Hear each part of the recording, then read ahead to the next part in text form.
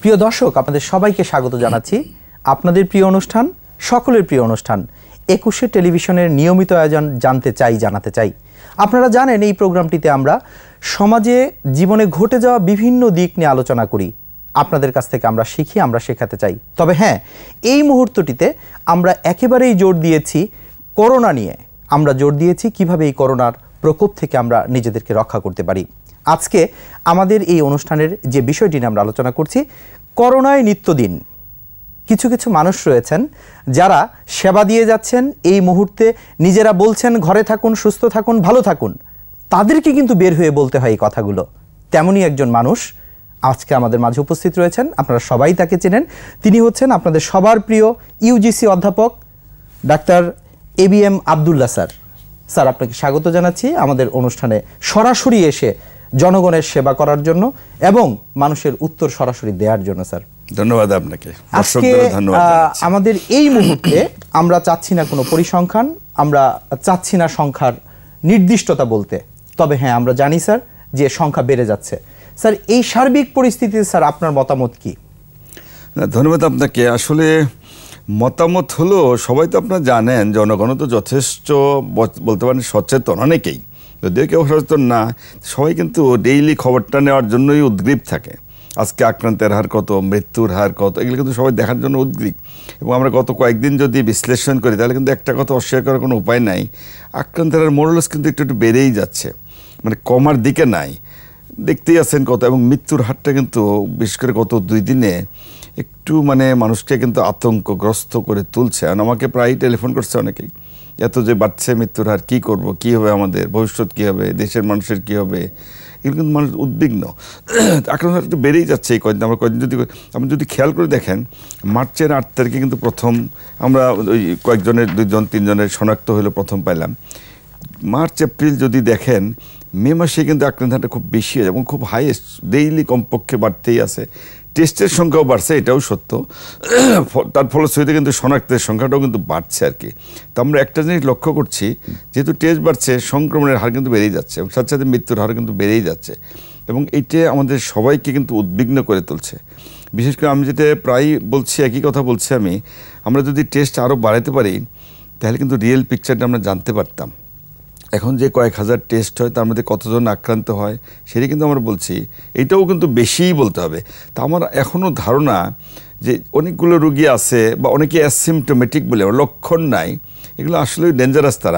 তাদের কোনো লক্ষণ নেই, তাদের রোগ নেই, সুতরাং ডাক্তারের কাছে যাওয়ার প্রয়োজনও তো মনে করে, সে তো মনে হচ্ছে ভালো আছে, ঘুরতেছে, বেড়াচ্ছে। কিন্তু এগুলোকে আমাদের ডিটেক্ট করা যায়, এই ধরনের রুগী না, এই ধরনের মানুষগুলোকে যারা অ্যাসিমটোমেটিক, লক্ষণহীন। কারণটা হলো এই ধরনের লোকের মাধ্যমে কিন্তু রোগটা ছড়ায় বেশি, কারণ উনি তো ভালো মানুষ জানে না এবং উনি ইচ্ছা করে যে করে তাও উনি ঘুরতেছে, বেড়াচ্ছে।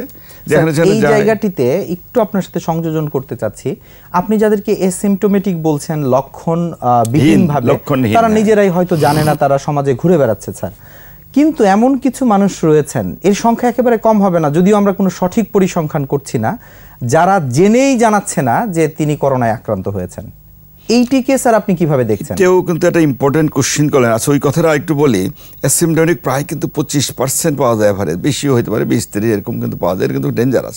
ওরা ইচ্ছা করে খারাপ তা বলবো না, উনি মনে করেন আমি তো ভালো মানুষ, সুতরাং তার মাধ্যমে কিন্তু ছড়ানোর জন্য, এই জন্য এগুলোকে ডিটেক্ট করা দরকার। আমরা যদি ডায়াগনোসিস করতে পারি, তাদের যদি আইসোলেট করতে পারি, তাহলে সংক্রমণের ঝুঁকি কিন্তু কমাতে পারি। যে কথাটা বলেন, এটা কিন্তু খুবই জরুরি প্রশ্ন। অনেকে জানে কিন্তু আমি বলতে চাচ্ছেন লুকায় রাখে, হাইড করে, এই তো। এটা কিন্তু কারণ আছে অনেক। যেমন একটা যদি কারণ আমি বলি, এরকম ঘটনা কিন্তু ঘটে গেছে, পজিটিভ পাওয়া গেছে, বাড়িতে আর কাউকে বাইরে দিচ্ছে না, বন্দি করে রাখছে, তালামায় রাখছে, মানুষকে একেবারে খুব ঘৃণার চোখে দেখতেছে, অচ্ছুত মনে করে ওর কাজ দিয়ে যাবে না, এই যে সামাজিক মানে সমাজ থেকে তাকে মনে বয়কট করে দিছে। আপনি এর আগেও বোধহয় মিডিয়াতে দেখছেন, একজন উনি স্বাস্থ্যকর্মী ছিলেন, কোনো একটা জায়গায় তার পজিটিভ আসছে, তাকে এক বিলের ধারে ছোট্ট একটা কুড়ে ঘর, একবারে মানে কুড়ে ঘর তো বুঝেনি, কোনো একদম নোংরা একটা জায়গা, খাওয়ার ব্যবস্থা নাই, পানির ব্যবস্থা নাই, কিছু নাই, পেশাব পায়খানা নাই, ওই জায়গার মধ্যে তাকে বলতে পারেন যে একবারে মানে বয়কট করে একখানে একটা ডিসক্রিমিনেশন বা বৈষম্যমূলক আচরণ করা হচ্ছে। জিনিসটা এইটা তো মানুষকে কিন্তু ভয়ানকভাবে মানসিকভাবে তো বিপর্যস্ত করছে। সুতরাং মনে করে অচ্ছুত একটা মানে খারাপ, ইভেন যদি জানে যে বাইরে থেকে রুগী বা ইভেন ডাক্তারও তো অনেকে পাওয়া গেছে, বা ডাক্তার একখানে চিকিৎসা করে, ঘরে ঢুকতে দেন। স্যার আপনি যেমনটি বললেন, তাহলে আমরা এটাকে দেখলে মনে হচ্ছে যে যারা বলতে চাচ্ছেন না তারাও আমাদের জন্যই বলতে চাচ্ছেন, অর্থাৎ আমাদের দৃষ্টিভঙ্গি যদি আক্রান্ত যারা রয়েছে তাদের প্রতি যদি আমরা পরিবর্তন করতে পারি তাহলে তারাও বলে ফেলবে আমাদের। যদি আমরা তার প্রতি দরদ বা সহমর্মিতা, মায়া মহব্বত না রাখি, ঘৃণার চোখে দেবেন, মানে বাইর করে, এমন ঘটনাও কিন্তু আছে, ঘর থেকে বাইর করে দিচ্ছে, তার বাড়ি ভাড়া, বাড়িওয়ালা বাইর করে, এরকম ঘটনাও কিন্তু ঘটছে। এটা আরেকটা ব্যাপার আছে, কারণ তার তো অন্য রোগও হয়তো সে হাইড করে রাখে। যদি করোনার নাম শুনে তাকে কোথাও ভর্তি হয়, ভর্তিও কিন্তু করছে না, ডাক্তারও তাকে হয়তো চিকিৎসা করছে, এরকম তো।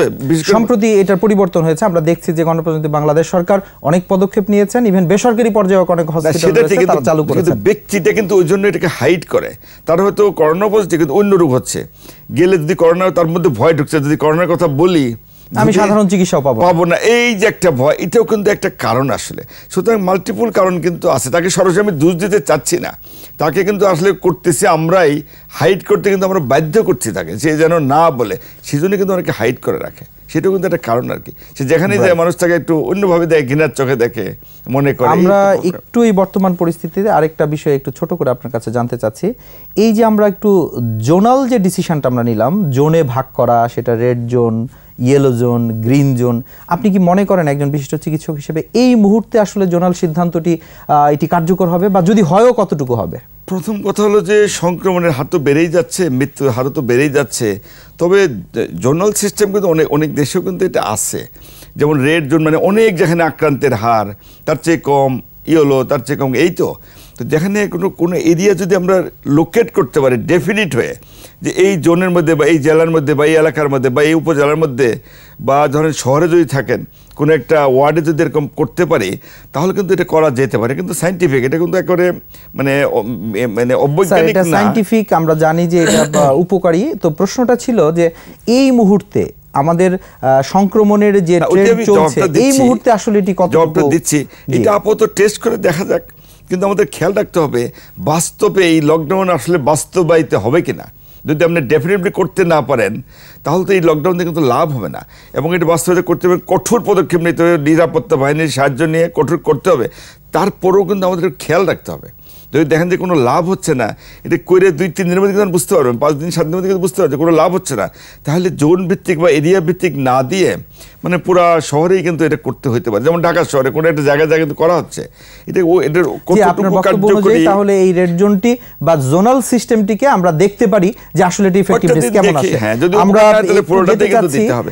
ইভেন যেগুলো হট জোন, ঢাকা, নারায়ণগঞ্জ, চিটাগাঙে বাড়ছে, অনেকজন গাজীপুর, আমাদের বিরাট একটা এরিয়া ধরে বোধ আলটিমেটলি দেওয়া লাগতে পারে আমাদের। কিন্তু খালি কাগজে কলমের জন্য না, লকডাউন বলো আর মানুষ মানলো না তার জন্য নয়, বাস্তবায়ন জন্য করা হয় ডেফিনিটভাবে, একদম স্ট্রিক্টলি, তাহলে কিন্তু এটার আমরা সুফলটা বুঝতে পারবো আর কি। জি, আমরা দেখি এটা কতটুকু সফল আমরা পাই। তো দর্শকদের অনেক অনুরোধ রয়েছে, এবং এই পর্যায়টিতে আপনি একজন বিশিষ্ট চিকিৎসক হিসেবে আমরা একটি বড় ধরনের যে সংখ্যা রয়েছে, যেখানে আমরা প্রায় বলছি যে 80% রোগী তাদের বাড়িতে হয়তো চিকিৎসা নিতে হবে, তারা পারিবারিকভাবে চিকিৎসা নেবেন। এই ক্ষেত্রে এই যে আমরা বলছি পারিবারিকভাবে চিকিৎসা নিবে, আপনার কাছে আমরা বিশদভাবে জানতে চাই একজন করোনা আক্রান্ত রোগী তিনি কিভাবে পারিবারিক চিকিৎসাটি গ্রহণ করবেন, তিনি কিভাবে নিজের চিকিৎসা জরুরি আসলে না, এটা বলার দুইটা উদ্দেশ্য। আপনি যেটা বলেন আসলে কিন্তু আপনি কিন্তু ঠিকই বলছেন, এটা সত্য, 80% রোগ কিন্তু আসলে ভালো হয়ে যাবে, ইভেন চিকিৎসা না নিলেও কিন্তু ভালো হবে। এটা বলাতে একটা লাভ হলো, বা আমিও বলতে চাচ্ছি যে আপনি আতঙ্কগ্রস্ত হবেন না, করোনা হলেই পজিটিভ হলে কিন্তু ভয় পায়েন না। আপনার অধিকাংশ রোগীর বাড়ি বসেই চিকিৎসা সম্ভব। কিভাবে? তার প্রথম কালে তাকে একটু আইসোলেট রাখবে, এটা সত্য। উনি পুষ্টিকর খাদ্য খাবেন, শাক সবজি, ফলমূল, মাছ মাংস, যেগুলো প্রোটিন ফ্যাট, এগুলো খাবেন, এটা একটা মেইন পয়েন্ট। দ্বিতীয় কথা হলো গরম পানি খাবেন, গরম পানি অনেকে ভাব নেয়, এগুলো নিতে পারেন। যদি জ্বর থাকে প্যারাসিটামল খাবেন, দিনে 2-3 বার ইচ্ছা মতো খেতে পারেন, কোনো ক্ষতি হবে না। সাথে অনেকের সর্দি কাশি এগুলো কিন্তু থাকে, একটু অ্যান্টিহিস্টামিন জাতীয় মেডিসিন আমরা দিয়ে থাকি, এগুলো খাবেন। যেমন অনেকে আমরা রুইকে বলে থাকি, এগুলো হয়তো এম্পেরিক্যালি দেওয়া হয়, কোনো বডির ক্ষতি হবে না। জিঙ্ক 2 বেলা খেতে পারেন। আমরা ভিটামিন সি খেতে বলতে পারি, এটার জন্য বাজারে কিন্তু ভিটামিন সি শেষ হয়ে গেছে, এটার পিছনে দৌড়ান দরকার নাই। সিম্পলি লেবু, কমলা লেবু, ফলমূল, যে কোনো ফলমূল যদি খান তাতে কিন্তু প্রচুর ভিটামিন সি কিন্তু আপনি এসেই যাবে আর কি। অনেকে ভিটামিন, একটা ক্যালসিয়াম দিই আমরা, বা ভিটামিন ডি পাওয়া যায়, বিভিন্ন ইউনিটে পাওয়া যায়, আপনি ভিটামিন ডি খেতে পারেন, এগুলোই করবেন। আর দ্বিতীয় কথাটা হলো কিন্তু আপনার মনোবল হারাবেন না, আপনি ভয় পাবেন না, কারণ মন বল হারলে তো ওর মুশকিল।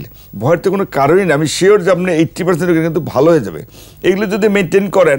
হ্যাঁ, এটার মধ্যে একটা জরুরি কথা, শুধু এগুলো নিয়ে আবার ঘরে বসে থাকবেন না, আপনি অবশ্যই একজন ডাক্তারের কিন্তু যোগাযোগ রাখবেন, কারণ ডাক্তারের মতামতটা খুব দরকার।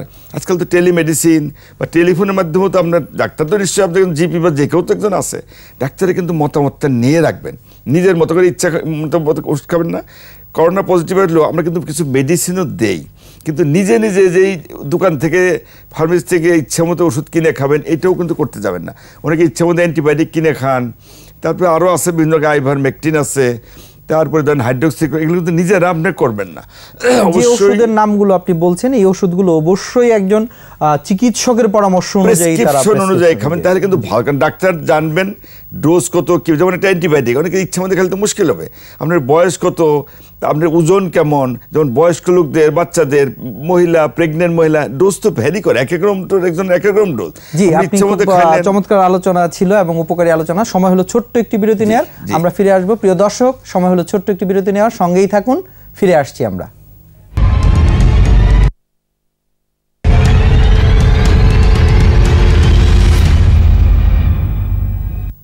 প্রিয় দর্শক, আবারও ফিরে এলাম স্টুডিওতে। যেমনটি বলছিলেন স্যার, পারিবারিক চিকিৎসা, হ্যাঁ, এটা হলো যেগুলো বললাম, এগুলো খেয়াল রাখবেন, এগুলোই সিভিল, সবাই জানেন এগুলো, কিন্তু সুন্দর করে মেনটেন রুগীটা মূল কথা একটু আইসোলেট রাখবেন।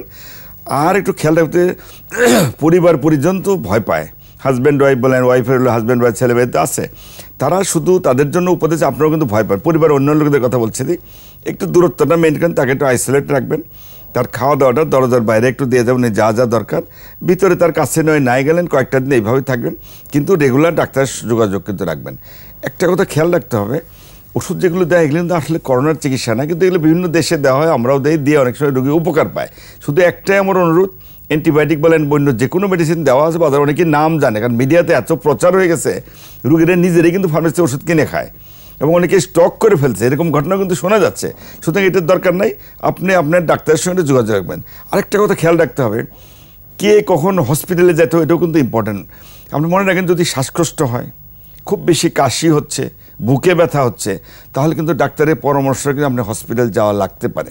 কারণ এই একটুকের একটা প্রবলেম হয়, বুকে নিউমোনিয়া হয় একটা, আমরা অ্যাটিপিক্যাল নিউমোনিয়া বলি, এতে কিন্তু লাং ড্যামেজ হয়ে যায়, এটা কিন্তু ক্ষতিকারক। ওই সময় কিন্তু অক্সিজেন লাগতে পারে, তো বাড়ি বসে তো অক্সিজেন দেওয়াটা যায় না। এটা অনেকে আবার এটাও করেন, অক্সিজেন নাকি সিলিন্ডার কিনে রাখেন, এটাও কিন্তু ঠিক না, এটা কিন্তু ডেঞ্জারাস। অনেক অ্যাক্সিডেন্টে আগুন লাগতে পারে এবং ডোজ কি লাগবে আমরা তো মেইনটেইন করতে পারবো। এটা অনেক ক্ষেত্রে দেখা গিয়েছে যে সিলিন্ডার ব্রাস্ট হয়ে অগ্নিকাণ্ডের মতো দুর্ঘটনা ঘটে গিয়েছে। এটাও কিন্তু ডাক্তারের সঙ্গে যোগাযোগ করবেন, প্রয়োজন এটা হাসপাতালে ভর্তি হবেন, আপনি এটা করবেন। এছাড়াও কিছু কিছু কমপ্লিকেশন হলে, আমরা খুব বমি হচ্ছে, রক্ত আছে, গায়ে দেখবেন থোকা থাকা, রক্ত জমছে, ওই ধরনের যদি জটিলতা মনে হয়, প্রস্রাব হচ্ছে না, কিডনি প্রবলেম হচ্ছে বা জন্ডিস হচ্ছে, লিভারে, কিন্তু হতে পারে, খুব রেয়ার, কমন না, কিন্তু এই ধরনের যে কোনো জটিলতা যদি হয় তাহলে কিন্তু অবশ্যই আপনি হাসপাতালে যান, এটা কিন্তু ইম্পর্টেন্ট, এটা খেয়াল রাখতে হবে আপনাকে। এছাড়া ম্যাক্সিমাম আপনি শিওর থাকেন 80% ভালো হয়ে যাবে, 10-20% ডাক্তারের কাছে যাওয়া লাগে, 1 থেকে 5% রোগী হয়তো আইসিইউ লাগবে এবং তারই কয়েকজন হয়তো ভেন্টিলেটর লাগতে পারে।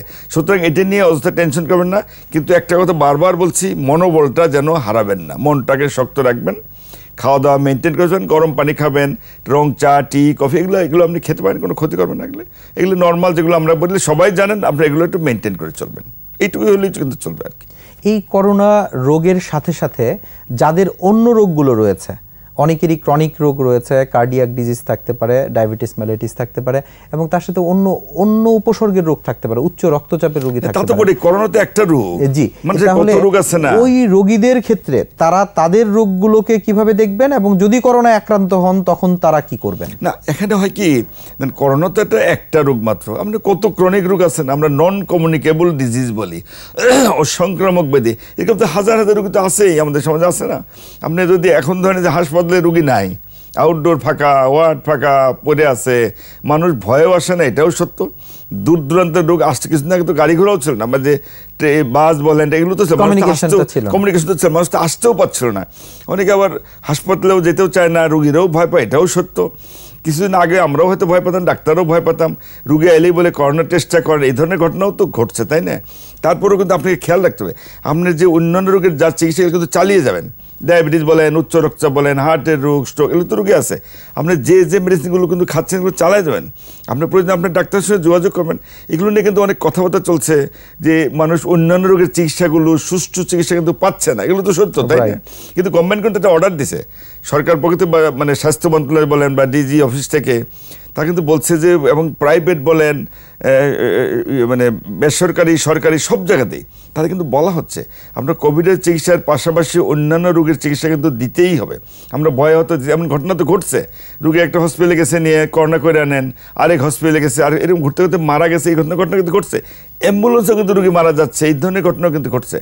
সুতরাং শুধু করোনা বলে করোনার চিকিৎসা বা করোনার ভয় আর কিছু করবো না, এটা কিন্তু ঠিক না। আমাদের সব চিকিৎসা কিন্তু চাই, হার্টের রোগী, স্ট্রোকের রোগী, কত রকমের রোগ আছে, অবশ্যই তার চিকিৎসা কিন্তু আমরা চালিয়ে যাবো, চালিয়ে যেতেই হবে।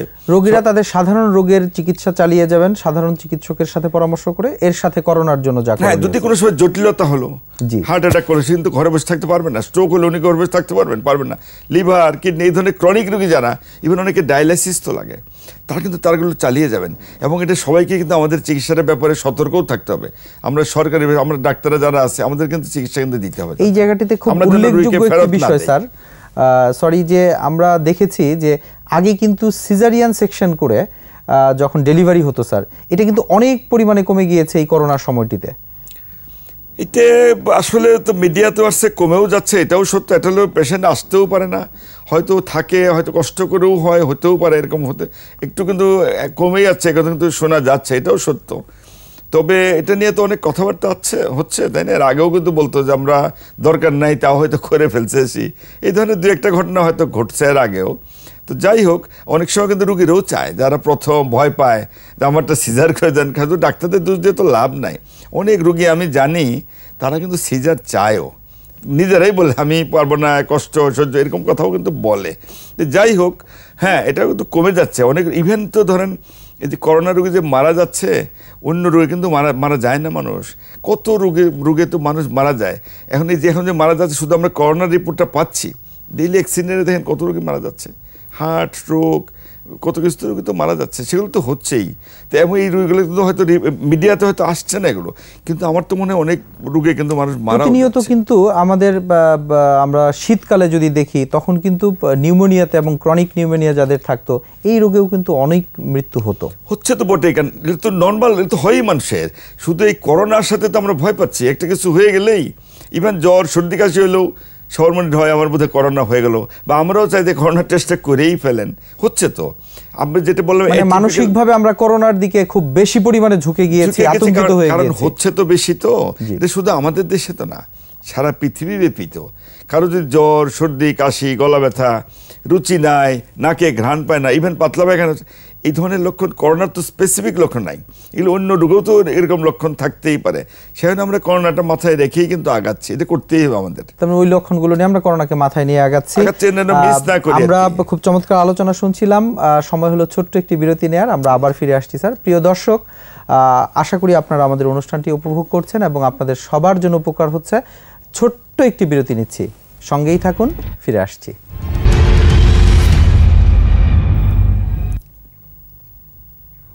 স্যার, আমরা প্রিয় দর্শক চলে এলাম আমাদের আবারও স্টুডিওতে।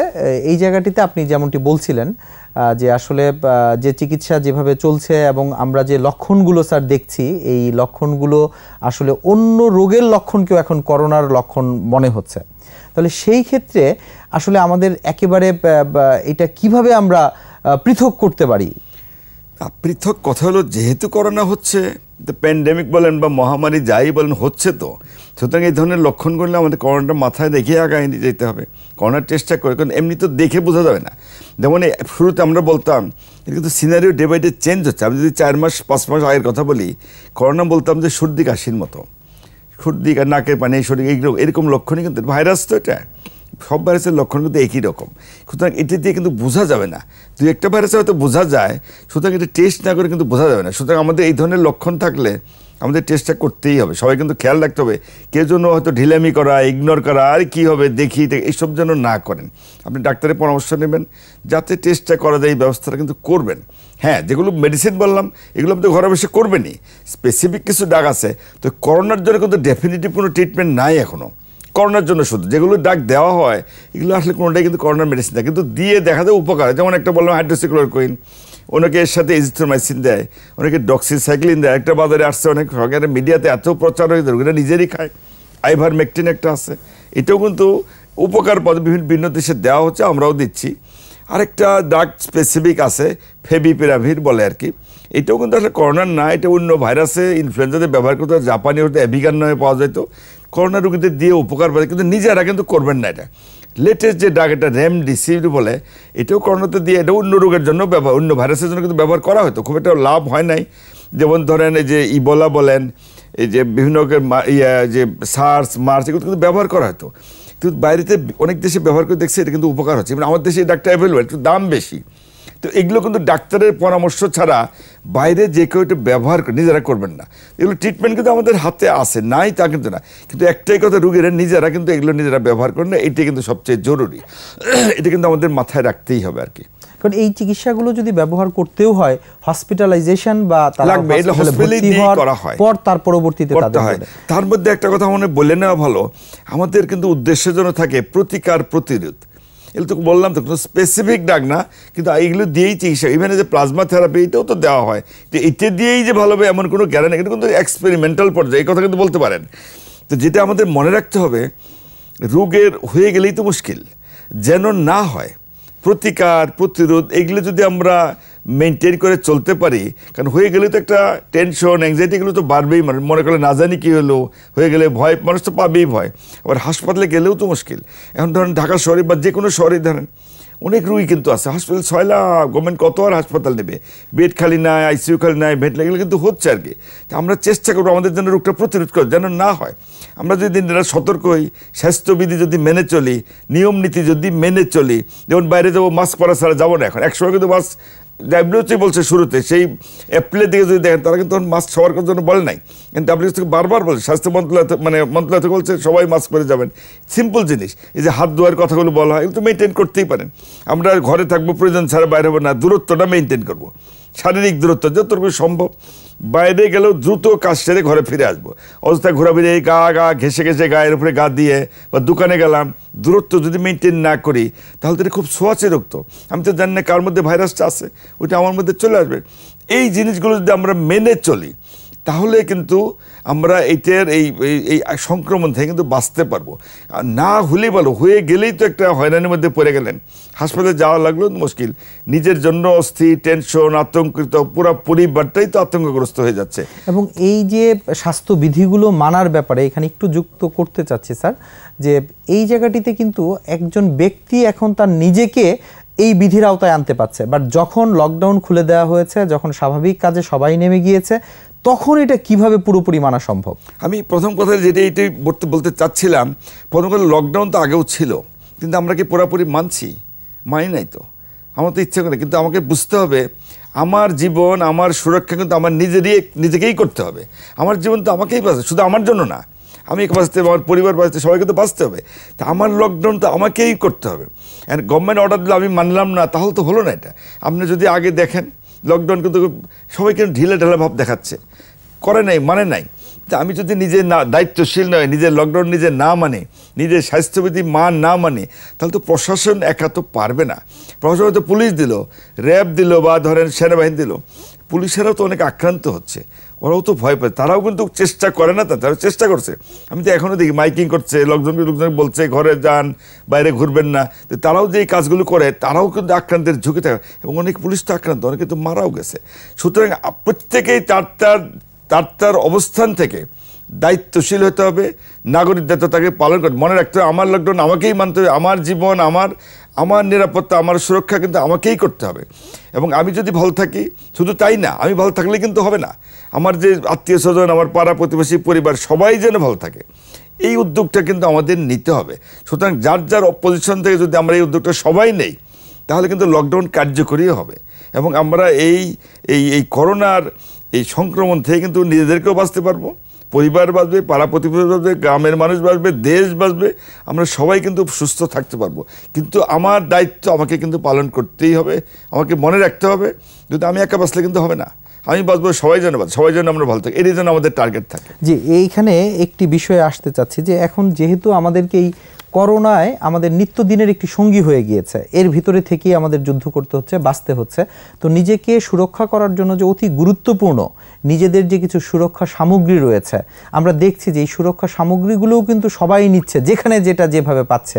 আপনি এই সুরক্ষা সামগ্রীর আসলে কোনটি সত্য, কোনটি সঠিক, এই বিষয়ে আপনার মতামতটি দিবেন? প্রথম কথা হলো সুরক্ষা সামগ্রী বলতে আপনি বলতে চাচ্ছেন পিপি, তাই তো?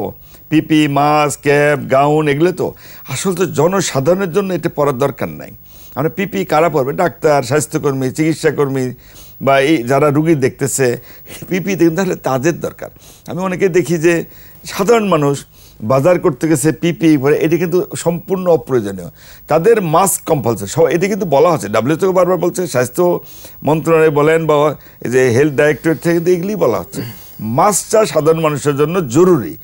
হ্যাঁ, হাত ধোয়া এগুলো তো আর অস্বীকার করার উপরে, যেখানে সেখানে থুতু ফেলবেন না, কাশি আসলে টিস্যু, রুমাল এগুলো ব্যবহার করেন, আবার রুমালটা টিস্যুটা যেখানে সেখানে ফেলবেন না, যে সাধারণ স্বাস্থ্যবিধিগুলো মেনে চলতে হবে, এগুলো মেনে চলতে। আমরা অনুষ্ঠানের প্রায় শেষ পর্যায়ে চলে এসেছি। আমি স্যার আপনার কাছে এখানে জানতে চাইবো, তাহলে বৈষয়িক ব্যাপী এবং আমাদের দেশ সহ এই করোনা পরিস্থিতির জন্য আসলে আধুনিক চিকিৎসা বিজ্ঞান কতটুকু দ্রুততম সময়ে কিছু একটি ভালো সমাধান আনতে পারবে বলে আপনি মনে করেন? আসলে যেটা হলো, রোগটা তো নতুন, আমরা কারোর কিন্তু অভিজ্ঞতা নাই। ইভেন আমাদের দেশে, সারা পৃথিবীতে আপনি যে কোনো দেশে যান, যারা বড় বড় দেশ, অনেক শক্তিশালী, তাদের সায়েন্টিফিক রিসার্চ বলেন, ওষুধপত্র, সব হসপিটাল বলেন, সবই তো তাদের আছে, তারাও কিন্তু হিমশিম কাচ্ছে।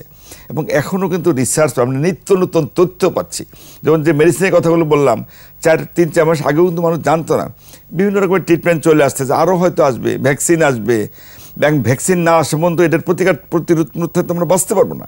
আমরা আশা করতে পারি খুব দ্রুত আসবে আশা করি। তবে যেটা বললেন, হয়তো করোনা WHO বলছে এই আমাদের নির্মূল হয়তো হবে না, আমাদেরকে করোনার সঙ্গেই বাঁচতে হবে, এর সঙ্গে সামঞ্জস্য রেখেই আমাদের জীবনও যেন বাঁচে, জীবিকাও যেন বাঁচে, এইভাবেই চলতে হবে। আমি অনুষ্ঠানের শেষ পর্যায়ে আপনার কাছে আমাদের সাধারণ জনগণের জন্য একটি ছোট্ট মেসেজ চাচ্ছি। জনগণের জন্য একটাই কথা মনে রাখবেন, যে কথাটা আমি আগেও বললাম, আপনার জীবন, আপনার নিজের এই সুরক্ষা কিন্তু আপনার হাতে, এটাকে মেনটেন করতে হবে। সরকার যতই বড় লকডাউন দেখ, কিন্তু আপনার নিজের দায়িত্ব, লকডাউন নিজের কাছে এটা মেনে চলবেন, স্বাস্থ্যবিধি মেনে চলবেন, সচেতন থাকবেন, অযথা ঘোরাফেরা করবেন না, ঘরে যতক্ষণ দরকার ঘরেই থাকবেন, প্রয়োজন ছাড়া বের হবেন না। বের হলেও ঘরে, এগুলো যে আগেও বলেছে, এগুলো সত্য। আরেকটা ব্যাপার হলো, যারা বিশেষ করে যারা বয়স্ক, যারা বা অন্যান্য রোগে ভোগেন, ডায়াবেটিস, প্রেশার, হার্ট, কিডনি, এই ধরনের লোকজন কিন্তু অবশ্যই বাইরে যাবেন, তারা ঘরেই থাকবেন। এবং তাদের দেখার দায়িত্ব পরিবার, অন্যদের ছেলে মেয়ে যারা অন্যরা আছেন, তাদের দায়িত্ব কিন্তু আপনাদের উপরে রইল। আপনারা কিন্তু এগুলো মেনটেন করে চলবেন।